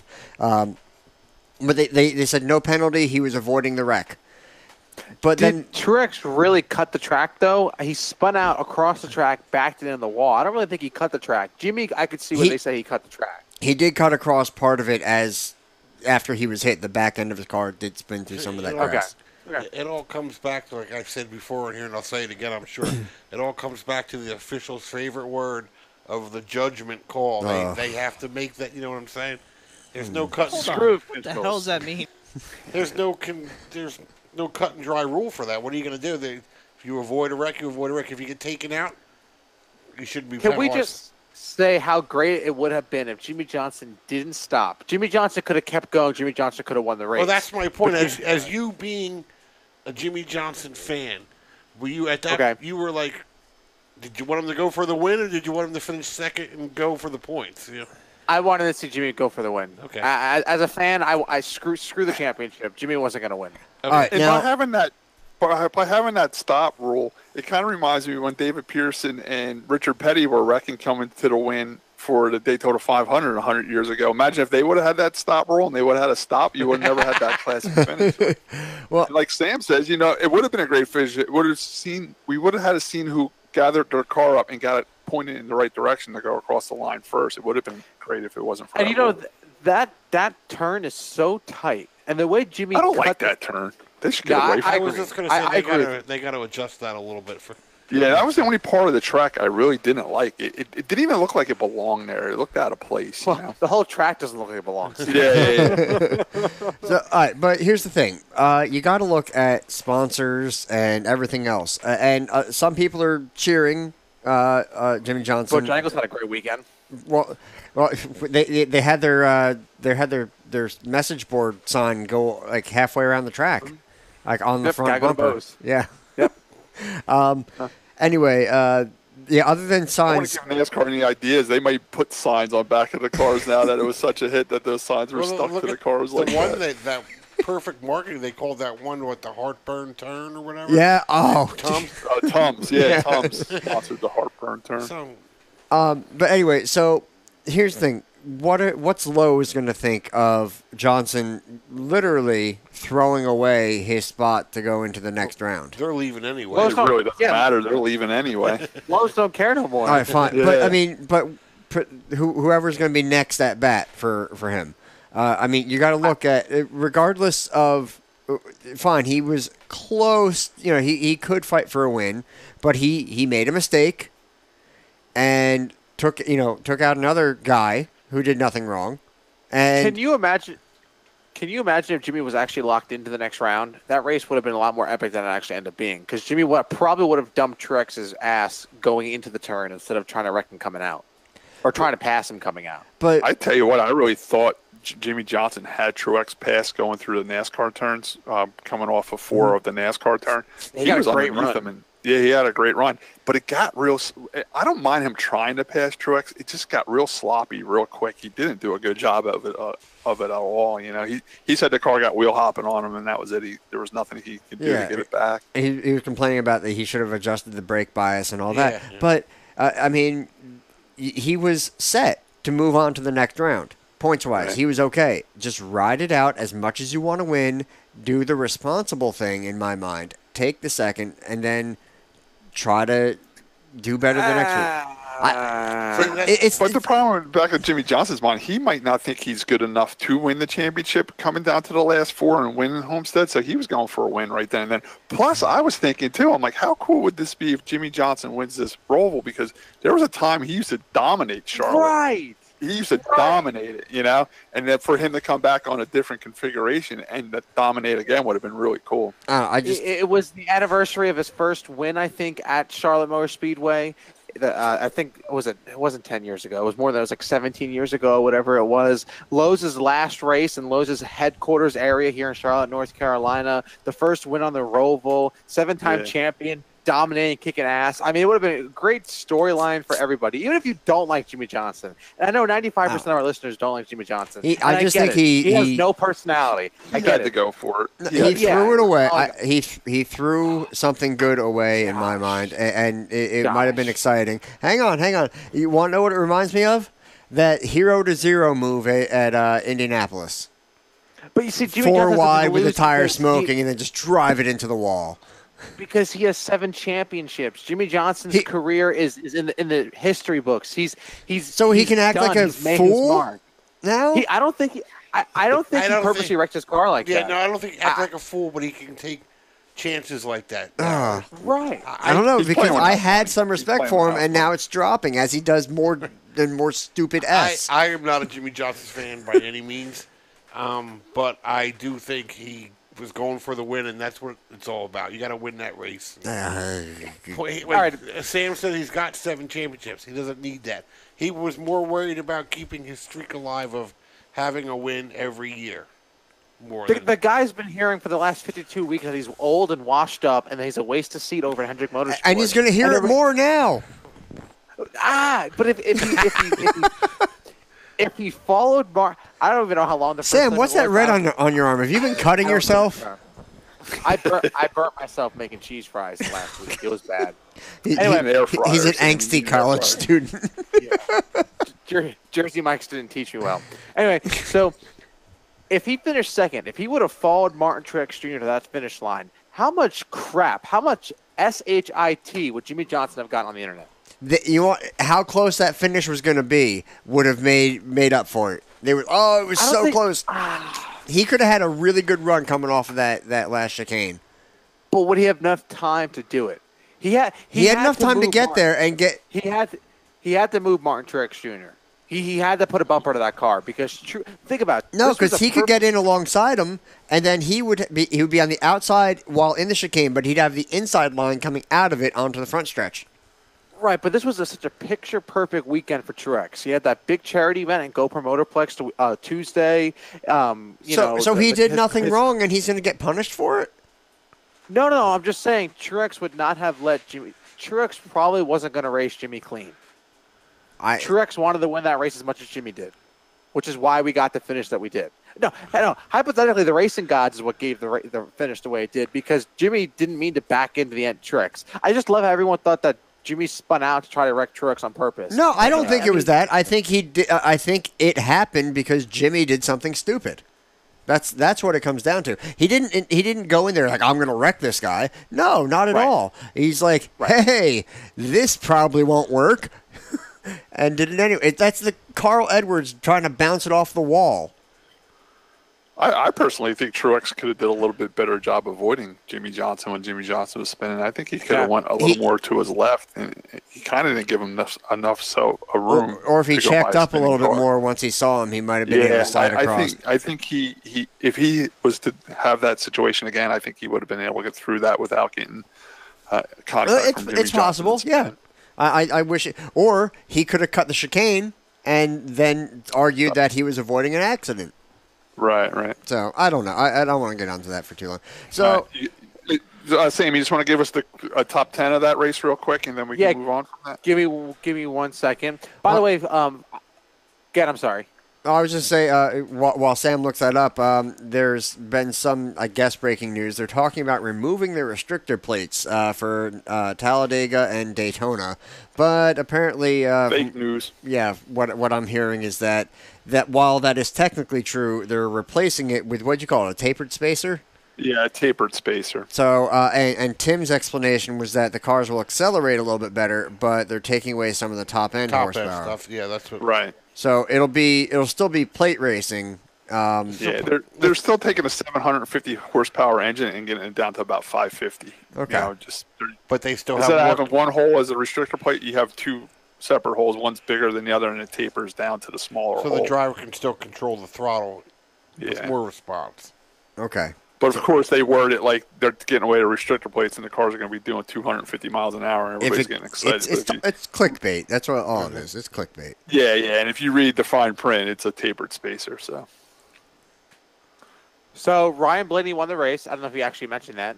Jamie McMurray finished second. Who cares? Boyer third. Alex Bowman fourth. Kurt Busch fifth. Chase Elliott sixth. A.J. Allmendinger seventh. Jimmy Johnson finished eighth. Finishes. Bubba Wallace didn't finish as well as he did. Had a hard hit this weekend. Continuing on with the 2018 trend. Kyle Busch 32nd. Brad Keselowski 31st. Daniel Hemrick finished 23rd. He had a good qualifying run going on, but couldn't piece together a good weekend as they expected. Now, what do you guys think about him taking over the 31 car? Do you think he's ready for that? No, but who else does RCR have? That's worth replacing Ryan Newman. Because I really thought they were going to put Ty Dillon in the car. I thought that was the plan to get the other grandson over there. I'm surprised they took Daniel over him. I really like that fit that Ty Dillon has over at Germain Racing. I really like it. Did you mention the drunk finish in the Cup race? No? Someone that just barely made it in? No? Oh, Kyle Larson? Yeah, the famous... Kyle Larson passed Earnhardt. That was crazy that he had to pass Earnhardt. And, who wrecked? Someone flat out wrecked Earnhardt. And I felt bad for him because he had a good run going. He got caught up with that. Daniel Hemrick, wasn't Daniel Hemrick that wrecked Jeffrey Earnhardt there? I think so. I have to admit, it was pretty cool watching the 42 come around the track all banged up like that, and the kid's still trying to drive it. You know, And that thing was that wheel was falling off. He was wheeling it for all it was worth, though. I'll give him that. And they said you just have to finish, and then they're like, hurry up, hurry up, hurry up, and like there's nothing you can do with this car. It's junk, and like we have to pass the pink car or whatever, and it was Jeffrey Earnhardt sitting there facing the wrong way. So apparently Jeffrey and Kyle are really good friends off the racetrack. That's all I'm saying. Nah, Daniel Hemrick wrecked him. Jeffrey was trying to get a good finish with that. Right. But Jeffrey wasn't in a hurry to cross that line. That's all I'm saying. They were saying that it was about getting it refired, and because I'm sorry, Jeffrey Earnhardt made a post contrary to what other people were saying that about him not going or getting across the line. Was that when he got spun, I guess he didn't have the clutch in all the way, so the motor turned backwards because it was still connected through the trans at the time. And whenever the motor spins backwards, the computer can tell, and you have to do a complete power cycle before you can refire the car, and that's why he was having trouble. Oh. One other cool thing I want to mention, too, I don't know if you guys saw pictures of it after the race, but a lot of the race cars that were wrecked never went back in the haulers. They just got towed home on flatbeds like I drive every day, and they just brought them right back to their shops. So I thought that was pretty neat. Yes, I saw one. Somebody posted on Facebook. They had a video of it, and they said straight to Dale Jr.'s graveyard. Yeah, I think one meme I had seen was that Dale Jr. was hiring a parking attendant for his graveyard. I just think it was weird that the car owners knew that the cars were going to get tore up so bad they had local towing companies waiting with flatbeds to tow their cars home for them. What's that app that you use? Honk. Honk. There you go. Did Rick Hendrick just honked me? What's going on here? I didn't get to see much of the beginning and in the middle of the Cup race. Did the turtle shells come into effect with anybody? You never heard much about the turtles during the race like you did in practice. I'm sure they felt them, but it didn't have the same. Didn't rip anybody's car in half like they thought they were. There were a couple little things, but more back markers. And they did end up moving that one wall, right? The wall did get pushed back and angled out slightly for the bus stop there. Now, there from the Xfinity race. I don't know who got to watch it, but did you see the axle come out? Yeah. the axle just slid right out of the rear. Well, those axles are only held in by the end caps on the hubs. Yeah. And if that end cap on the hub comes off, the axle will slide right out. And that's what happened. I mean, it literally just shing, make a sword noise right there as it slid out and bounced across the track. Which I always thought that was a weird system because when I worked for the trucks, we had those rear ends in the cars, and if we ever did a show where we had to push the cars like through a mall or a parking lot or something, we would pull the axle right there because the car would roll so much easier without the axle in it because you don't have the locked rear then, or the ratchet rear. And it's basically an aluminum cap with 3 little Allen head bolts that holds those caps on that, which holds the axle in. I'm surprised they don't break more often. That sounds sketchy, to say the least. The thing was Cindric got into Allgaier. Allgaier was coming out of the pits, and it was they were kind of all crunching in there. Was going into, I guess, turn 2, and I think Cindric was just trying to thread the needle there a bit. Allgaier came over, and they're saying that Cindric spun him. I'm like, he had a run. He wasn't, it wasn't like he was sticking his nose in at the last second. It was just, that's where they were. And Allgaier went around, and then everybody was pissed off. And I don't think that was a racing thing. A racing deal, yeah. It sucks, but, it wasn't intentional. That kind of ticked me off a bit. Anyone else notice, what's that football player's name? Tebow Jr. after the race? No, I didn't notice. Tim Tebow? Yeah, Chase Briscoe. Chase Tebow, we'll call him. Taking a knee after the race. In prayer? Yeah. No, I didn't see that. Oh, okay, yeah. I didn't see either. It was at the car right before they did the how they drive out and do the interview at the finish line or whatever. I think I love the idea. F1 did it. NASCAR's doing it now with NBCSN. It's a great idea, but it's so repetitive interviewing the driver twice. They should go and interview the crew chief, the car owner, one of the crew guys. Heck, interview Ryan Flores. I don't care. And I'm not picking on Ryan. I'm just saying I'd love to hear what another person on the team feels. I like that they interview the winner on the front straightaway in front of the fans. That's great. But you're right. Once they get in victory lane, then you talk to the crew chief or crew owner, or maybe even sponsor. Grab one of the presidents of the sponsor. You know what I'm saying? Right. Yeah. Or talk to the girlfriend, somebody. All right, Sam, can you give us the top 5 of the Xfinity race? I did notice the top 3 were basically from road race backgrounds. Chase Briscoe, Justin Marks, Austin Cindric, Ryan Preece, and Christopher Bell round out the top 5. A solid run for Justin Marks in that 42 car. He always does really well. And like you said, Scott, top 3 with some heavy or some decent road course racing background. But this is it for Marks. He's going into the business side of racing, so he's been in the business side though. I mean, yeah. He owns K&N cars and everything else. He's been in the business side of it. He owns Go Promotorplex, the go-kart track I worked at this past weekend. Yeah, so he was saying, like, look, I love doing it, but I have to focus. You know, it was great to be asked and able to do this, but, you know, that's pretty much it. So that was kind of his last hurrah there. But, I mean, it's kind of a shame, though, because he put on a hell of a show. So, I don't know. You have to find a way He might be back, though. You know, a lot of people say they're not coming back, and who knows? They might have a role somewhere else, and he might jump in something again, too. Well, Scott, just you alone, how many people, and I could ask really anybody here, how many people you know say, I'm done, I'm selling everything, and, like, you know, a couple years later, they're back in it?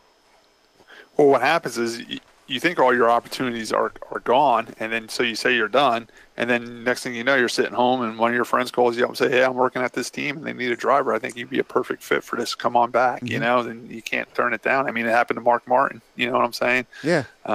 It happened to Jeff Gordon, too, when Dale Jr. got hurt. And when he was having his head injury problems, they drug him back out, and he did well, you know. Anybody see a picture of Jeff Gordon lately? No. He's looking a little heavy, ain't he? It's all that track food, right? I saw a picture of him the other day. He was standing with the guys he's going into the Hall of Fame with, and I'm like, well, who's that old dude? And I'm like, oh, my God, that was Jeff Gordon, man. He's looking a little rough around the edges in his retirement. How old were you when Jeff Gordon started in NASCAR? Well, his first race was in '92. I graduated high school in '91.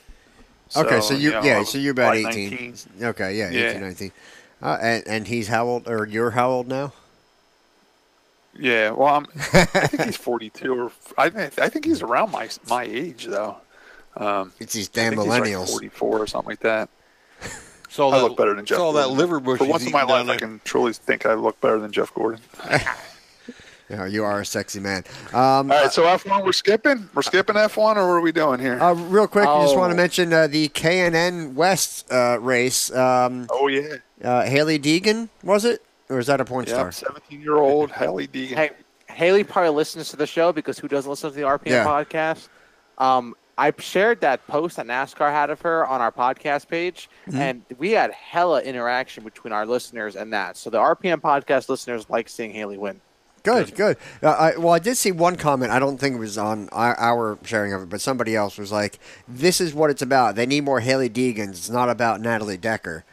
I'm like, why can't we support them both? Not to bring this down, but did anybody see how Hallie Deegan won that race? I was just going to ask that. She moved someone out of the way. Yeah, she didn't wreck him. Pretty hard, too. Yeah, I was going to say that. I didn't think that was the cleanest pass. Yeah. Hey, she did something Jimmy Johnson couldn't do this week. Yeah.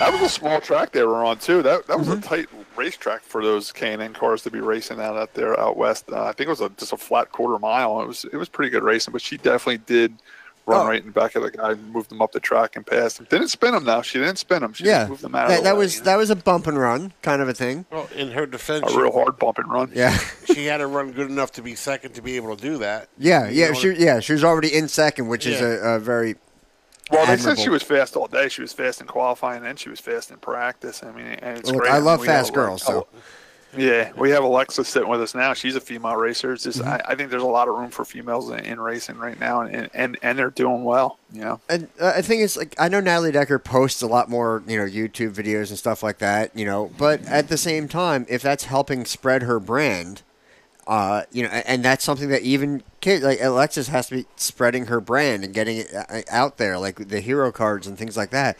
Get your name known. And if if Natalie's doing it that way and still out there and doing halfway decent, I say support them both. I mean, there's no reason that you shouldn't. Get out there and race, ladies. That's all we want. I don't know. I'm trying not to be an Eric Brennan about it. That's all. Anyway, so retweet. Yeah. With that, I think we covered everything on the Cup side. The tin tops, as they're called.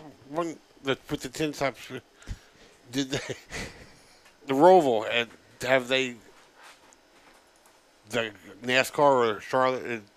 It'll be back. It'll be back. Yeah. I think it'll be back. I think they put enough into it. I think it worked out well enough. And overall. The ratings were better, correct, Sam? That's correct. Yeah.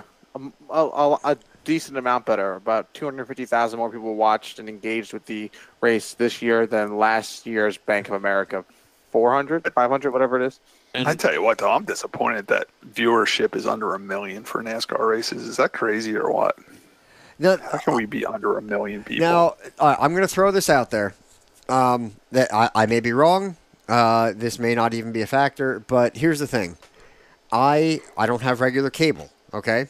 So I don't watch that way. I don't watch a satellite. I'm not a Nielsen family either.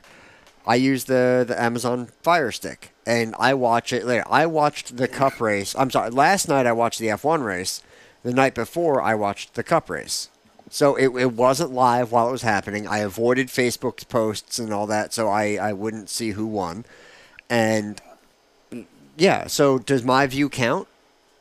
Yeah, that's true. I think the tracking systems have changed where they can't track everybody that's watching them anymore, so it might not be as accurate as it once was. Hey, if Hillary Clinton can lose all those emails, Josh, your view doesn't count. So I think we can tell that's all not counted for. Well, but I mean, what about people that DVR it? Does that count as a view? While it's being that's the I need to look into that more or to know exactly what counts, because otherwise. The whole Nielsen thing, I think, should go out the window. Yeah, those days are over. They should be, because that was better for broadcast when you had to have the old rabbit ears or whatever. But now the cable company, because you have to have that box and it has to be set, because hey, you don't pay, they can shut your box off. Oh yeah. They don't even need to take it. They just say nope, not going to work anymore, and they can track what you're watching. You would think so, yes. It's easy enough, especially, I mean, how else, if you use that on-demand thing, it knows what you're selecting. It's sending it to you. So, I mean, YouTube, their usage of their analytics, I mean, that I go through just for our little podcast here. So, I think I can tell you what, we watched the race Sunday at the camper. I have a seasonal campsite at a local campground. We go there Saturday night after the races and stay there Sunday, and we watched the race from there. And it was funny because a lot of people put in the campgrounds, you put the TV outside the camper and you sit outside under the awning and watch it. And we could hear it echoing through the campground because everybody was watching it. So we're hearing it from our screen. We're hearing it from other people's TVs all across the campground. So there was a lot of people at our campground watching that race. Prime example of that, like Scott just said, all the campers that were at Stafford, every single one of them had a TV on them with the camp, with the race on. So I have to imagine, like Scott said, how can the viewership actually be under 1 million? With that many people in the country. Look, I know it's towards the lower end of sports because, well, football's not a sport, but, a lot of people watch that, and they're like, oh, yeah, the ratings and all that. I know hockey's on the lower end, but out of the sheer number of people in the country, there has to be more than 1 million people watching a NASCAR race. Yeah, I agree with that. So I think something is just off, and the numbers are, I don't know. We need something more better to found it. I think there's better tracking of our podcast than there are of Go ahead. There is. You can pay $40 a month, which is crazy expensive for some really good analytics through Wix.com. Yeah. Yes. That's why I like posting on YouTube. It shows you the views right there. Yeah, it's so easy. Yeah. I mean, so what do you guys want to move to next? You want to go to local? We doing Formula One? Let's do Formula One. I think I'm ready for that. Sam, did you watch any of it? We're about 2 hours into the show, though, Josh. You're the one that has to do the editing. Yeah. I know. Well, this should be quick. I didn't watch Formula One. I know Lewis Hamilton won the race because Bottas pulled over and let him win the race. Yeah, there was some private chatter going on after the race because Bottas had done everything right. Qualifying and the race strategy, everything was fine, but they wanted the drivers' championship points to go to Hamilton to get him that much farther ahead of Vettel. So I think it's like 50 points ahead or something like that, 48 points. I think it was 50 or 53. It comes down to, but it's team orders. Now we saw also. Perez and Ocon, I believe it was, have to switch because they're trying to get by somebody. But they used team orders, said, all right, move over, let him by. And then when he couldn't get the job done, they did switch him back.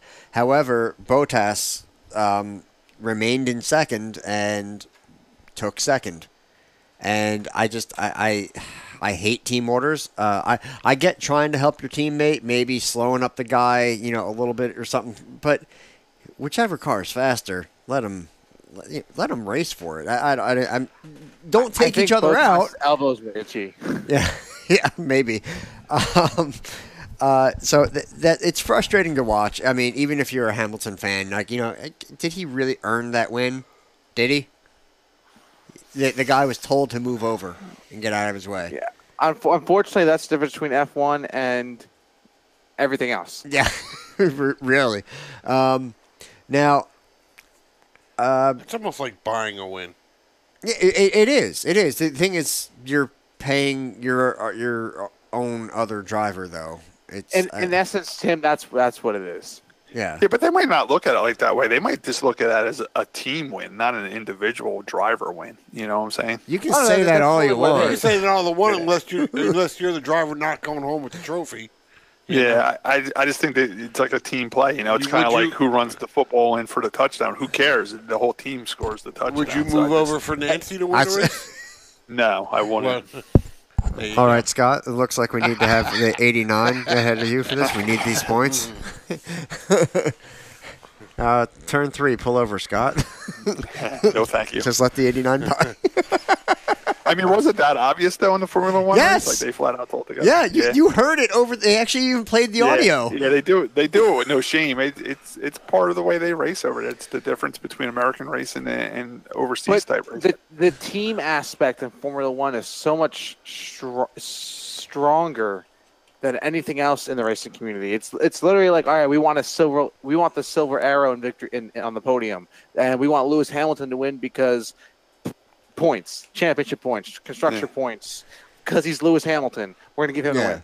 Well, NASCAR actually has a rule on that. Remember, like that one year where was it Michael Waltrip Racing for the first year? A couple teams got they got fined or whatever for that. That was the Boyer spin, and then the next week after that, it was like you have to race to your full capacity or something like that. They called it. But there's no way to enforce that. Unfortunately, it goes back to the dreaded judgment call. This is totally off topic, but you guys just brought up Clint Boyer and Michael Waltrip Racing.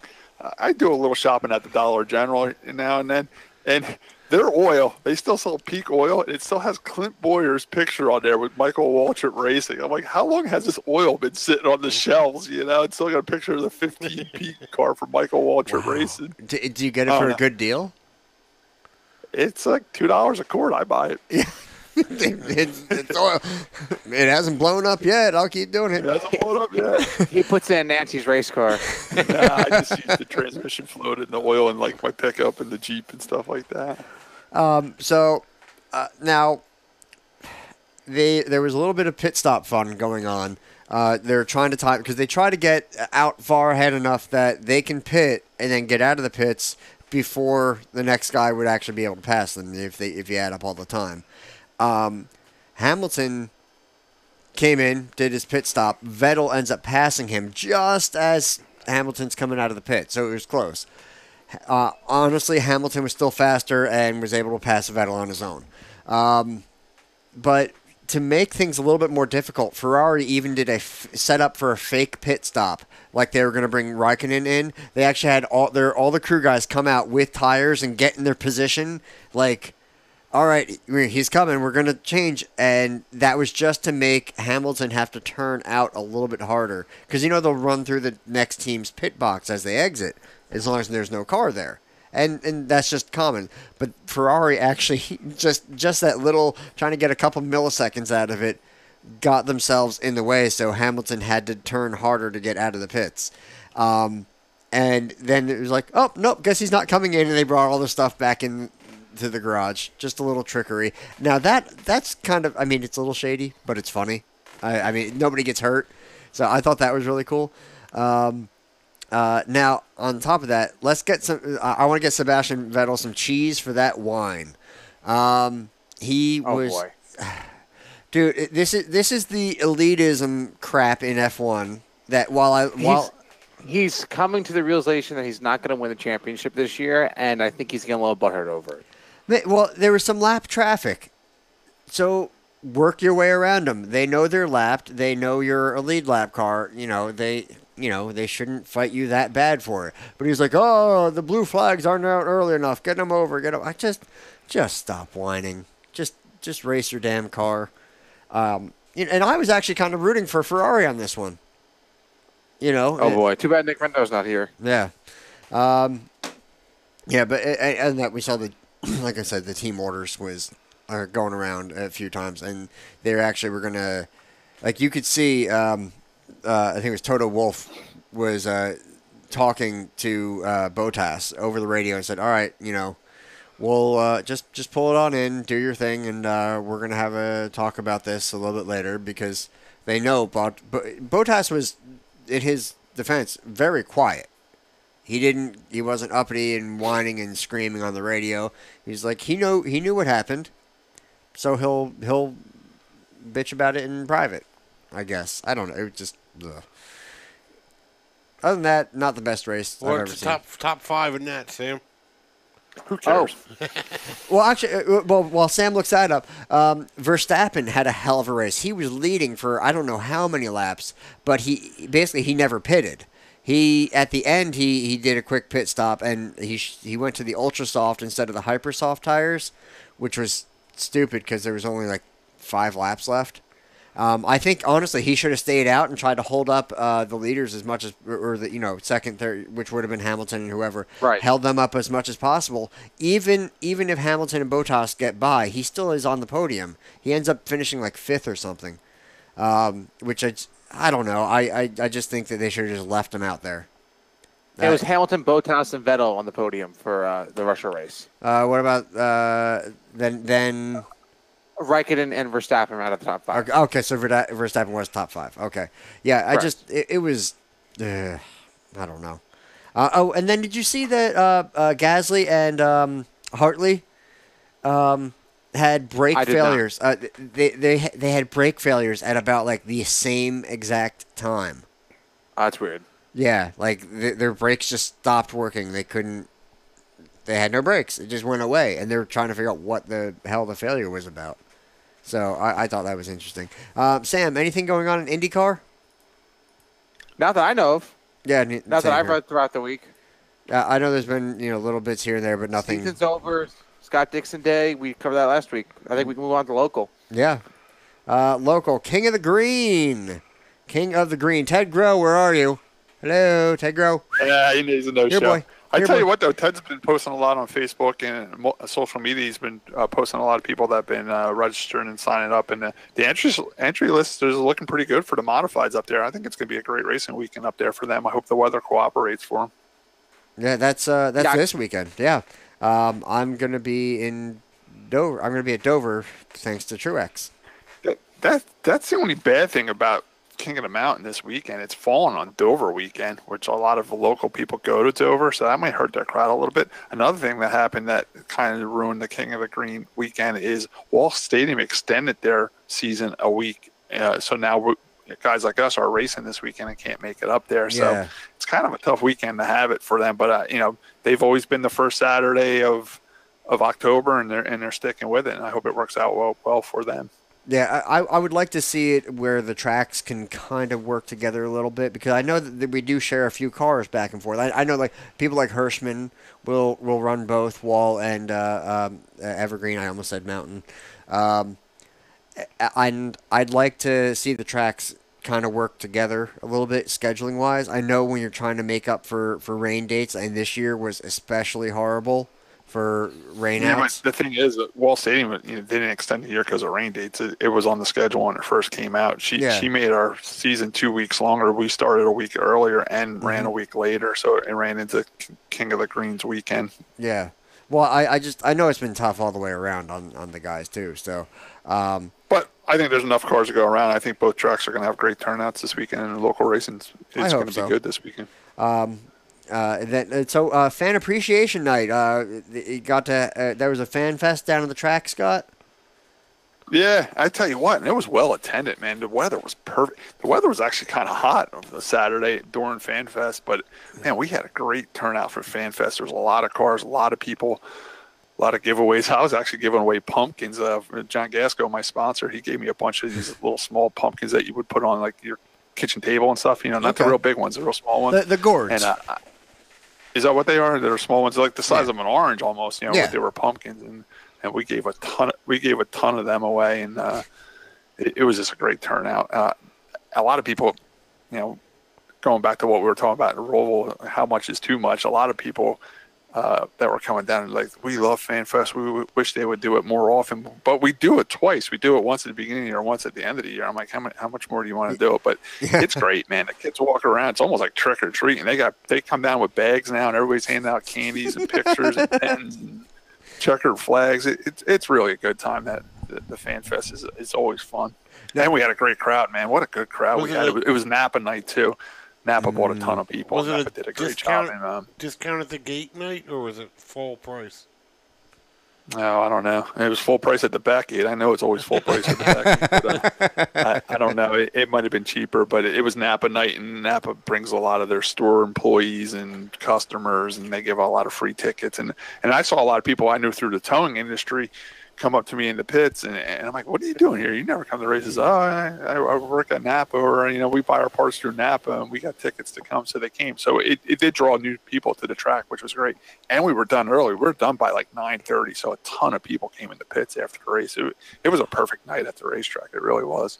Oh, that's wonderful. I think we'll talk about the candy bags and all that. Atco does a cool thing. It's basically the weekend, or right around Halloween weekend. So this year, I think it's like the 26th, 27th, 28th that weekend, and then we'll be coming up on Halloween, obviously, a couple days later. They have their they have a Halloween bash.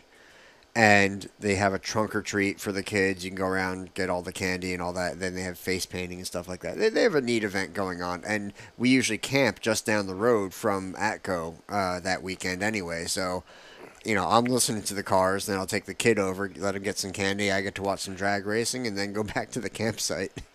So I think it's a great thing that Wall's, doing the fan appreciation nights like that. I mean, I don't know how many you can reasonably fit in there before it becomes too much. I told people too, they do one in the spring and they do one in the fall. I said, do you really want to be down on that racetrack in August when it's 100 degrees out? You know what I'm saying? Yeah. So I think she does it right with Fan Fest, and people love it, and it's a great turnout. Yeah, it's awesome. We want to send our best wishes out to Eric Lane, who, well, it's a sportsman race, so you can guess what happened. He broke his wrist. Yeah. His wrist is actually not broke now, but he has like a lot of pulled and torn ligaments in his hand. So and severe. They haven't announced it. They want the car to race this weekend, but they haven't announced the driver yet.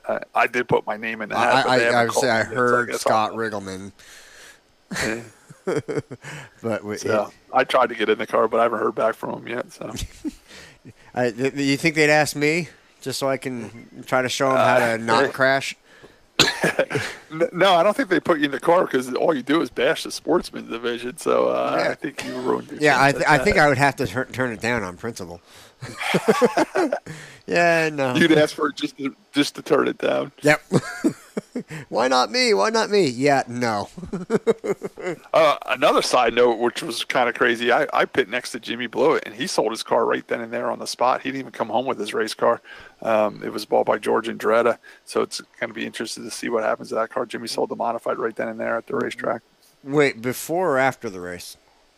He actually sold it before the race. The deal was made before the race, but then he raced the car, and then the new owner took the car right there at the racetrack when the feature was over. Wow. Yeah. Where did he finish?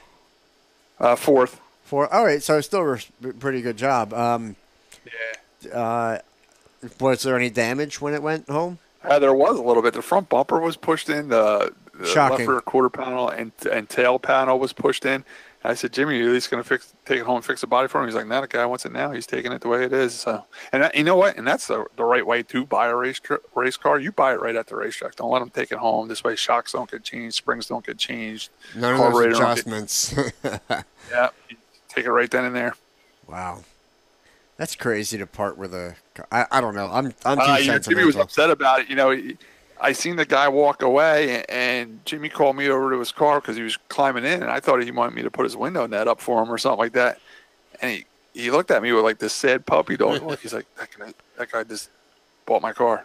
I said, well, Jimmy, that's what happens when you put your car up for sale. Someone buys it. He's like, I know. I just didn't think it would sell that quick. Because he did put it up for sale. You know, during the week, he put it up on Instagram for sale, and it sold Saturday. I said, what are you upset for? That's what happens when you put something up for sale. He's like, yeah, but I just didn't think it would sell that quick. He's like, this thing's my baby. I'm like, oh well. Yeah, well, he's got a whole shop full of those, so he'll be all right. Yeah. Wow. So that's really all I had time or conscious mind to put on the list. So what was the rundown? Who won, Sam, and all that good stuff? Give me a second. I had it pulled up here. WallSpeedwayRacing.com. Boo, boo, boo, boo.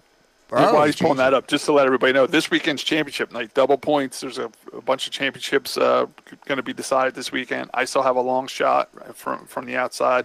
You're not mathematically out of it yet, is what you're saying. I'm not mathematically out, and I was included in the press release, so that must mean I have a chance.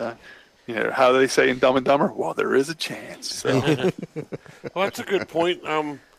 As far as all the points, is this factory stock the closest one? Points-wise? No, the sportsmen are really, really close. Well, now it's down to 2 because Eric's out. Because Eric was in the top 3, and they were real close. Now it's coming down to Kevin Davison and here's Kyle a question. Could Eric Lane start the race, literally climb in, start the race, wait for that caution when they wreck in a lap? The problem with that is medical Jeff clearance? Lane was asked that question on social media, and he did answer back. He said the problem with that was Eric did leave the racetrack in an ambulance and went to the hospital. And for him to be able to race, he would need medical clearance. And he said there's no way with the damage done to his hand that the doctor's going to give him that for this weekend. So there's really no chance of him getting in the car. Darn. So Nick Van Winkle won Legend Car Race. Oh, sorry, Josh. No, I was just saying, I mean, I wasn't sure if the points work that way, but if you can start the car, with the driver, they would. They would work that way. Yeah. The points would go to the guy that took the green flag and started the race, but in his circumstances, he's not even allowed to do that. So Nick Van Winkle won Legend Car Race. Shannon Monjo took the factory stock and eliminated model feature. TJ Graves won the 4-cylinder race with his butt kicker. Michael Rising won the sportsman feature. And Eric Moriello, which is good to see Eric back at Wall Stadium Speedway on his limited schedule. But he took the checker flag in the 40-lap modified feature this past weekend at Napa Fan Fest night. And Eric pretty much passed everybody on the racetrack. I think he got in a little bit of a tangle at the beginning of the race and went all the way to the back, and he came all the way up through and passed everybody and won that race. It was a great run for Eric. Scott, how was the factory stock race? It was fun. It was good. I started 11th, finished 6th.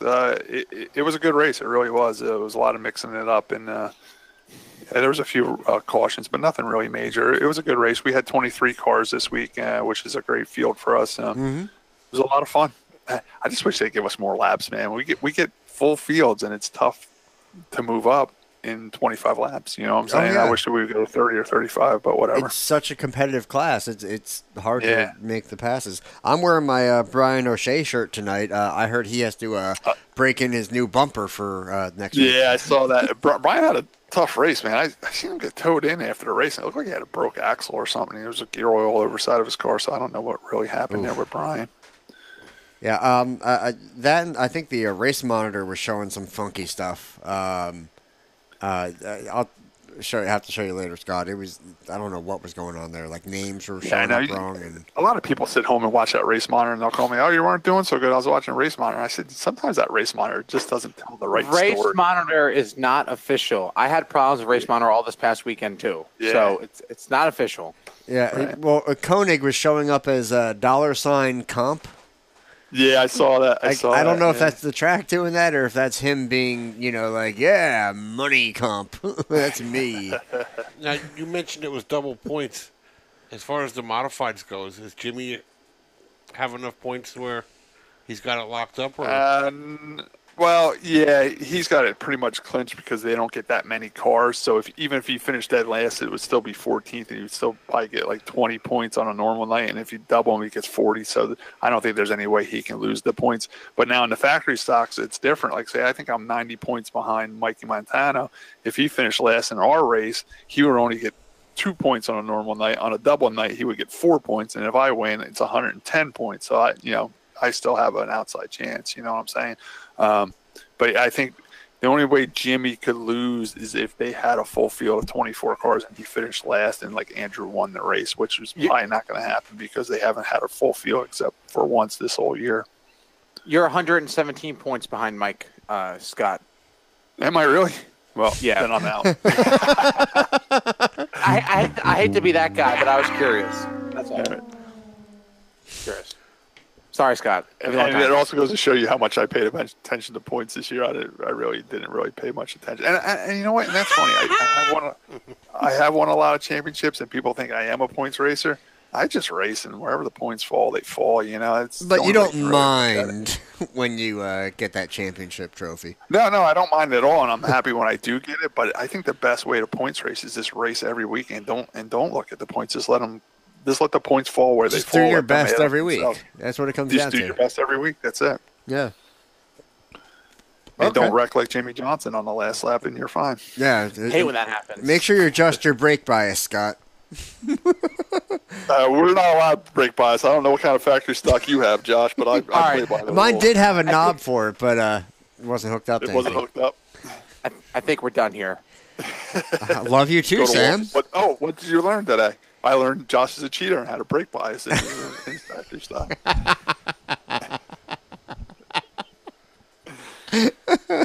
I hate you. Is that all you learned, Scott? Yeah, let's go with what have we learned? Let's hit Alexis. Is she still awake over there? I can't see her on the screen. What did you learn today? Alexis, what have you learned today, honey?